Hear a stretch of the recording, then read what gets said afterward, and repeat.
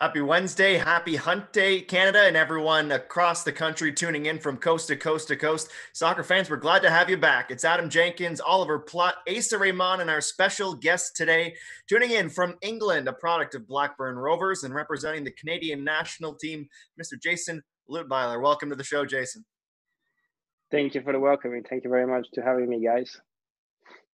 Well, we're very much looking forward to getting to know you a little bit better over the next half an hour or so. How are things holding up? Where are you quarantined right now? Were you able to get back home to Switzerland, or are you still in the UK right now?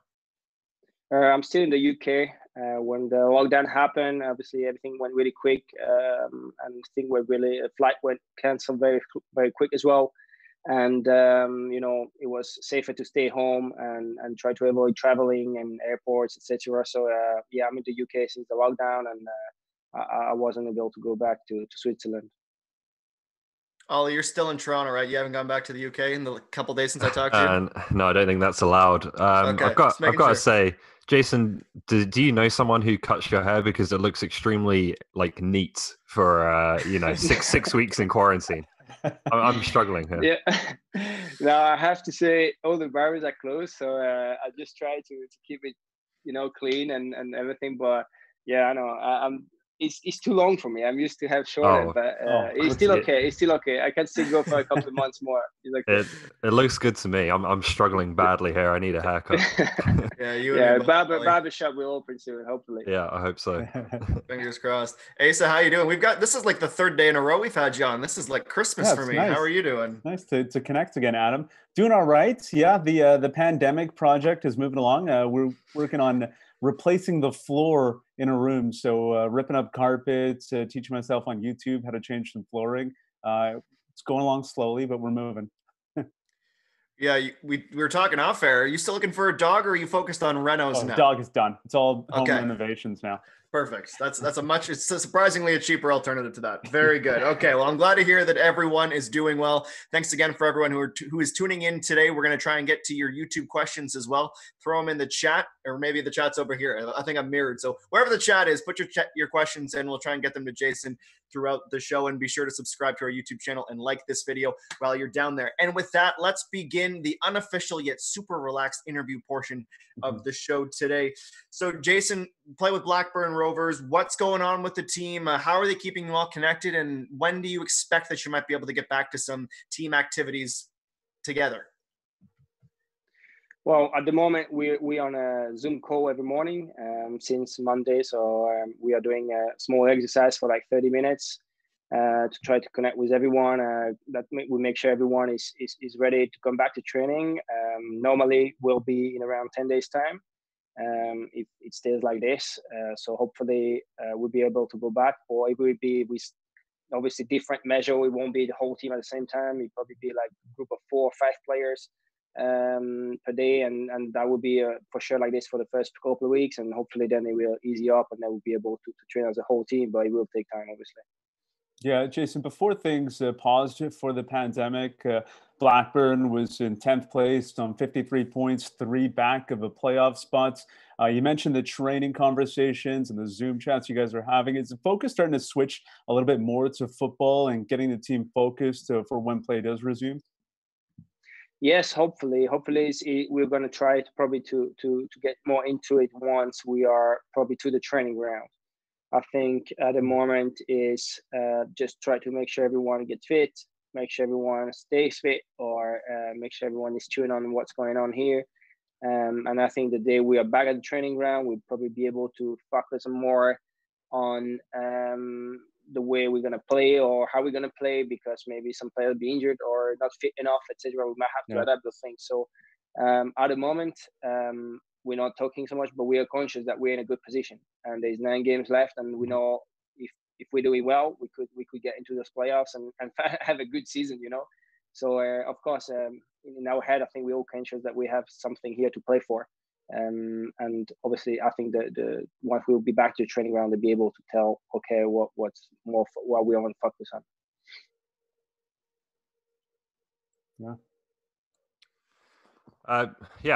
Jayson, going back a little bit in your career and maybe going back to the start a little bit, I'm interested to get a little bit of your backgrounds. you obviously grew Sure. up in Switzerland, and I'm always interested by different academies that players play in and their experience there.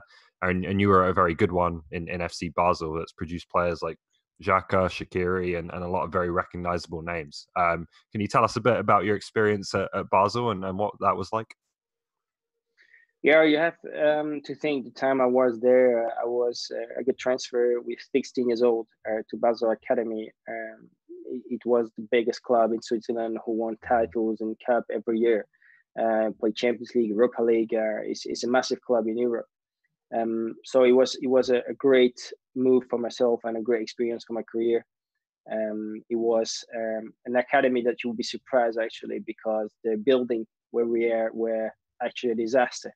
There weren't any new building. It was old building. They wanted that mentality that players is not everything given for them. And it has changed now, but it took them years to change it, because that mentality, they wanted to be a winner mentality, but nothing is given. And it's strange to think about this, because you saw Basel is one of the biggest clubs. You're going to come, everything is probably very new, everything, and it wasn't the case. So for that aspect, it was a great stuff for every young player at the academy at the time. And we're a very successful academy and brought very good players out of this. So I believe that was probably a key who was a major factor in the success of those players. Yeah, Jayson, just to touch on that a little bit more, how did that help you develop? And do you think that some of these kids that are coming through these academies that are very established and fresh and new, do you think that they're maybe coming in a little entitled and it's harder for them to earn their stripes with the club because it's so nice? Maybe. Obviously, things have changed now, and maybe it's getting is you think it might be easier, or everything is given, so you feel it's so nice, it's everything perfect. You don't see the bad part of it. But I think at that time when I was there for myself, when I can speak at the time when it was that bad building, that bad it wasn't looking as good as it should be. It was a thing where it was key for the success of this club and the academy and everything. I believe it was an idea behind it which was right. Jayson, obviously FC Basel, that's a very big vote of confidence for a young man to think, oh my goodness, I really have a shot. So I wonder, when you have a budding young athlete who's rising through the ranks, at what point as a kid, if you can take us back to that point, do you really think to yourself and believe that this could be my career, this could be what my legacy is, when you're at such a young age? When does that click in for you?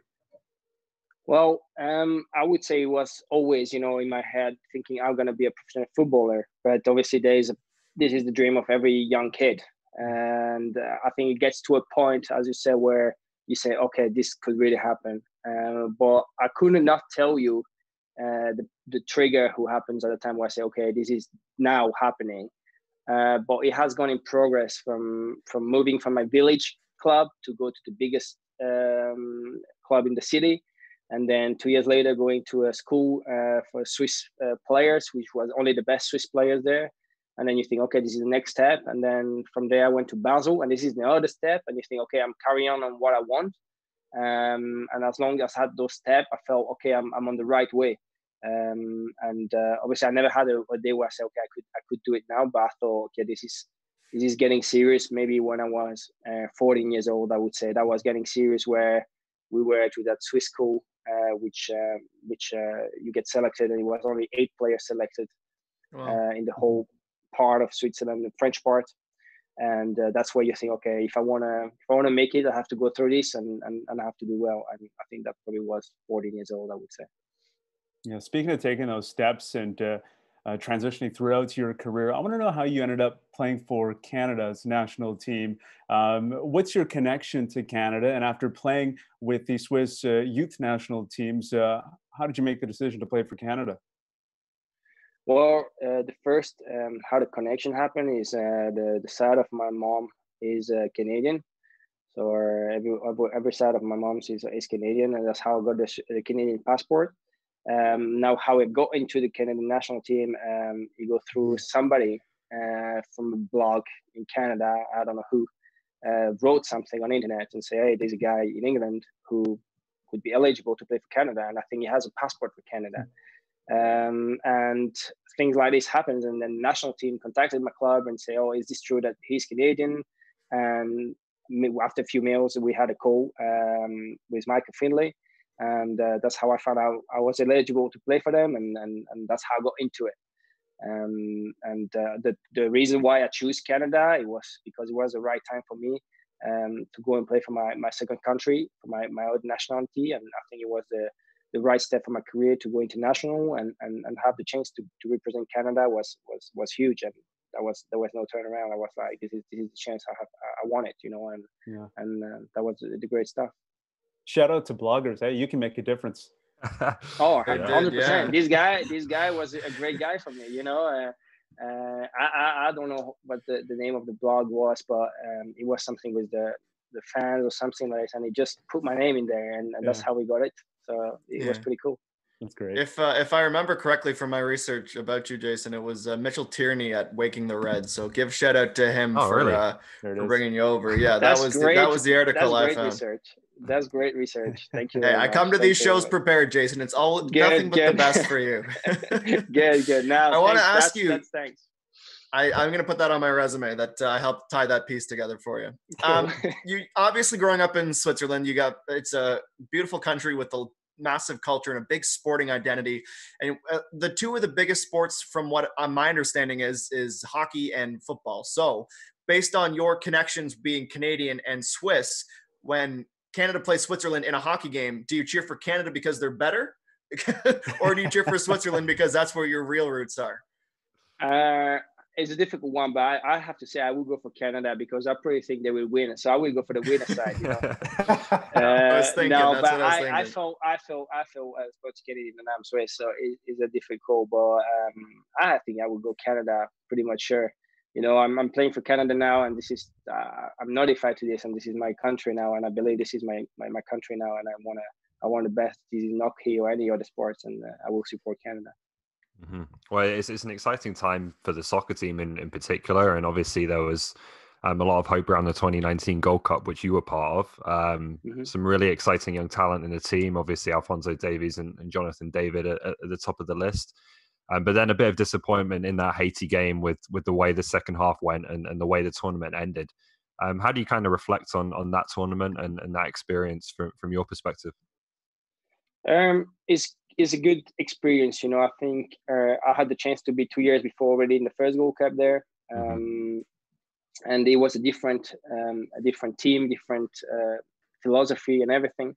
I think in the 2019, we were more prepared. We were more ready. Everything, we were more into it to be successful. Obviously, there are things, I believe sometimes catch you back. Canada wasn't the most successful country in football. And for us, it's all new. People have to understand, fans have to understand, this is all new. When we will reach the half final or final in the Gold Cup in a few years' time, it'll be something new for everyone. Nobody would have lived that before. And this is the experience we have to work on. And I think the next Gold Cup will be more prepared. And if we are in a situation maybe like Haiti again, we will pass because it will be the same team, or 80% of the team will be the same, and say, we have lived this, we know how to go through it. And you know what, if we go 2-0 up, we know, hey, be careful here, this could turn around again. And I think this is maybe the small experience bit we have missing on that World Cup in 2019, which I believe that'd be a massive bonus for the next one for us. Yeah, for sure. And obviously, it's been a long time in this country since we've had Gold Cup success. So there's a lot of belief and faith right now in this current group of players and the young players especially. And that brings me to my next question for you, Jayson. That comes actually from our YouTube chat from another Adam. And I'm not saying that's why I picked the question, but great name, Adam. He wants to know what your thoughts are on Canada's young group of talent right now, especially in your position. We have a few really young goaltenders that must be exciting and giving you guys a boost right now, everyone competing for that spot. But in general, what are your thoughts on Canada's young group of talent right now? It's brilliant. It's brilliant. The national team probably has talent that they probably never had before. And the young players wants to play for Canada as well. It's a lot of them could have chosen another country. And they say, no, I'm going to play for Canada. And this is something people have to understand. This is, they choose it. So they want to do well for the Canada soccer.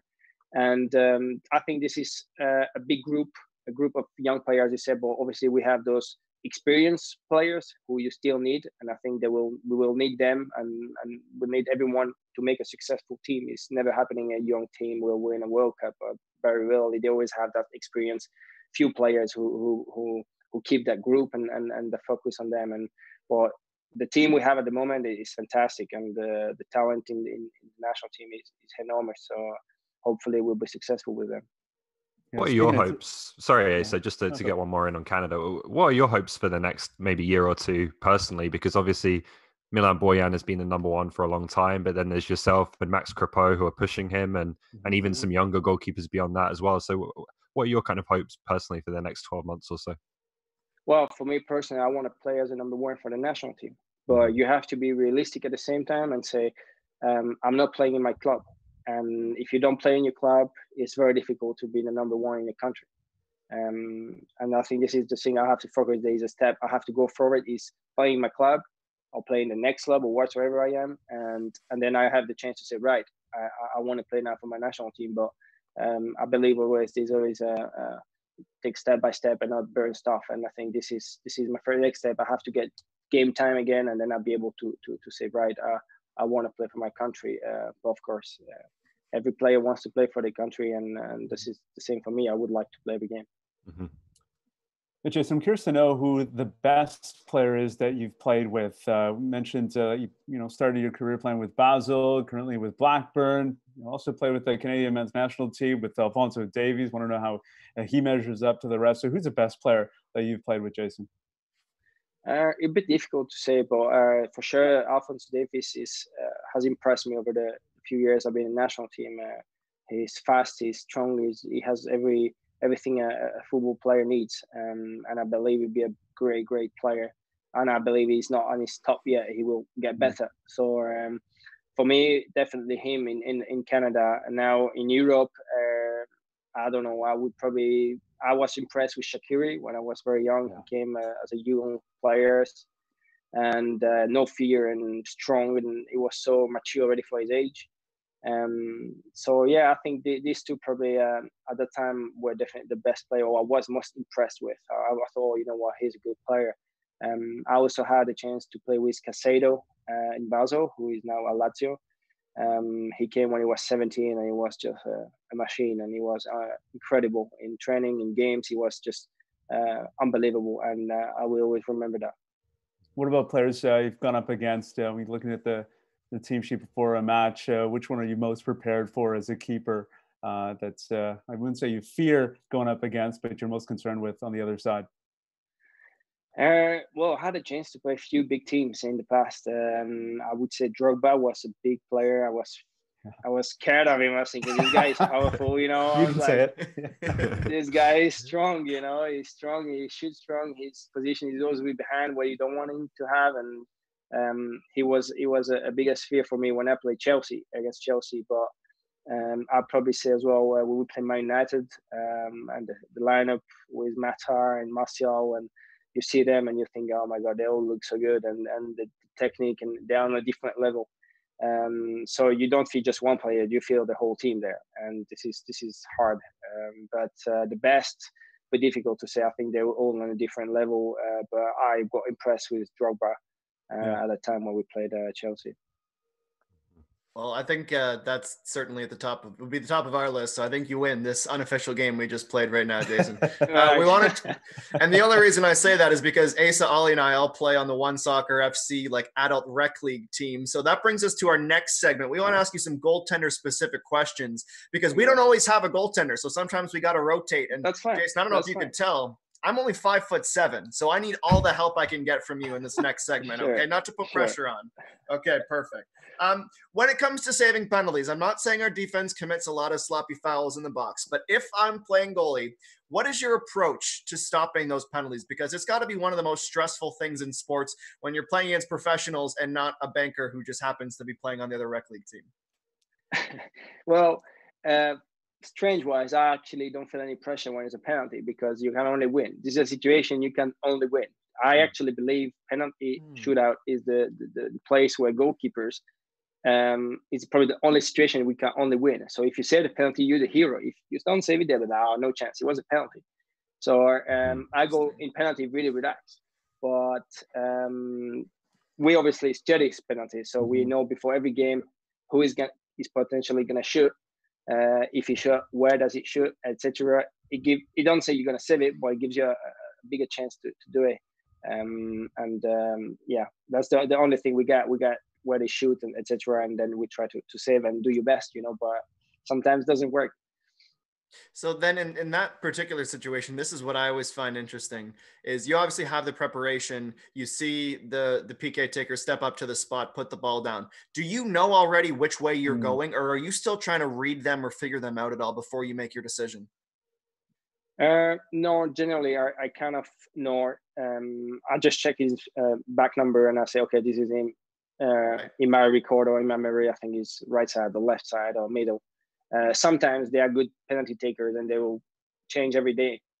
Right. So at that time, you just have to think, okay, maybe he has had a quick look with his his eyes on the left, or he had his run is very straightforward. So he probably like small thing like this, But generally now, because of every game is recorded on video, so you probably have video of him. At least one penalty he has taken in the past. How closely do you look at those tendencies, like the run up and the way he puts the ball down? Do you focus on that, or is it strictly he goes to the right every time? He has sometimes some players has some tricks. So for example, certain players I've been observing, they could if they would, for example, shooting to the left, they will lift the left arm very early, and if they wouldn't lift the left arm, it's because they will go right. And that was a trick to say, okay, you have to look at his left arm. If he goes up, you go right. If he goes left, it doesn't go up, just stay and sit and wait where he goes, and kind of stuff like that. So of course the run can change a lot, but players are getting good at this, and they're not silly, and they know we are observing them. So they try to show the less as possible and getting better at this, because of course we can watch them. So Adam, that's the tip. I start recording the other teams that we play against in our set up a few cameras. Producer Armin's already recording this video, so we'll study this before our next season starts. This is helpful stuff, Jayson. This is helpful stuff. Good thing. You're welcome. You say that when your mentality going in is that you can only win, but having said that, if a major tournament is on the line, is there a tougher job in sports, in your opinion, than being a goalkeeper? And if for PK specifically, in that moment, is that the hardest job in sports? You know what? I don't think so. I'll be honest with you. As I said, I back myself to think, okay, over 5 penalties, you're probably gonna get one or close to one to save it. And if you don't, then obviously you'd be unlucky, But player running up in front of a crowd, and sometimes you see that goalkeeper getting bigger and bigger while you're running to that ball. The pressure, I believe, is higher for them. So that's why I think it's not the hardest job at that point on PK particularly. But I would love to be in that situation. Maybe I'm gonna be there and I'm gonna say, let's make another interview, because I was panicking that day, So we'll see. But as for my experience, I think PK is a good time to be a goalkeeper, and you can decide to be the hero, or like just by making one save and change the whole game. So of course, it's a good point to be there. That's a very interesting take. Yeah. Penalties aside, what kind of mentality do you need to have to be a goalkeeper? Because it feels like it's maybe easier to be the villain as a goalkeeper by making a mistake and conceding a goal than it is to be the hero, compared to, say, a striker. Yeah, of course. Many people have said in the past, and many goalkeepers said in the past, you saved 10 balls and you're doing well, but you left one in, which doesn't look good. Yeah. And they will judge you on that one in.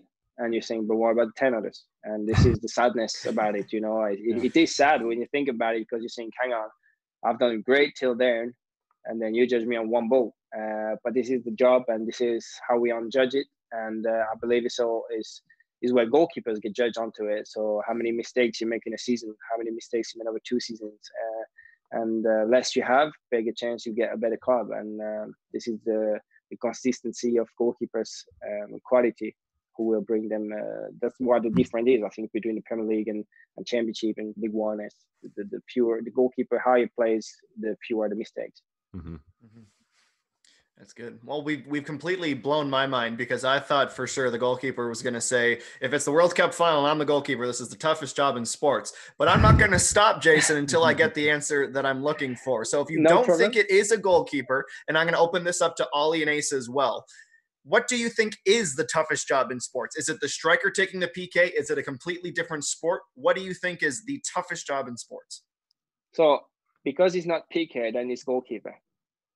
Okay, I see. Every other part of the game, yeah. It is. Right. It is. Goalkeeper is the hardest job. Personally, I think it is the hardest job. Your concentration must be 120%. Cannot be 99. You have to be. It's more a mental game than a physical game, you know. But it is the hardest. You cannot miss a pass. You cannot miss a kick. You cannot miss. The mistake is zero. Yeah. And I think there are players on the field that don't realize sometimes is that we can just not have one mistake, because it's a goal, and the strikers or defenders or whatsoever, they know if they miss the pass, there is always a defender recovering or somebody recovering. There's a goalkeeper in the worst case scenario. There's always something. By us, there's nothing. It's just the net. So it's I would say this is the hardest job in football. Asa, do you agree? Yeah. I'm with the same line of thinking. I agree to a point, but when you're talking about the toughest job in sports, I'd have to go with a boxer or an MMA fighter, because there's nobody else. Of course. I'm talking same football. Sort of thing. I'm talking football here. I'm talking football. I wouldn't go in an MMA fight either. I believe this is another level. No, this is definitely the toughest. Boxers or everything. You have to be crazy to go there. But I agree. Toughest in football, goalkeeper. In the world, there's something else. Yeah. Anything violent. No, I'm not a violent guy, so I wouldn't go that route. He's a lover, not a fighter. Ollie, what do you think is the toughest job in sports? I think I go along the same lines as Jayson. I think the ones where you have to be totally focused for the entire game, and one mistake could really be costly. So I look boxing. Boxing is one. It is. Yeah, it is boxing. If you lose your concentration for 1 second, you're knocked down. And you're on the floor, right? Similar. That's right. Yeah. So it's very similar. So I'd look at goalkeeper as one. Quarterback in football, you throw one bad pass and you're in trouble. Even a pitcher in baseball, one bad ball, one bad pitch, and it's out of the park, right? So those kinds of jobs where you just cannot afford to make a mistake, I would say are the toughest.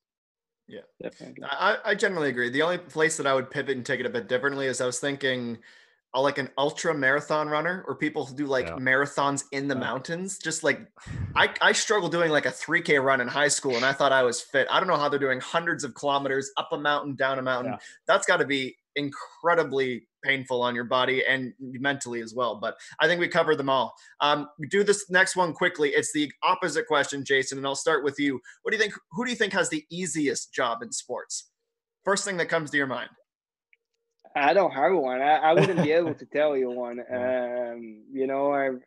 I've read something about bobsleigh.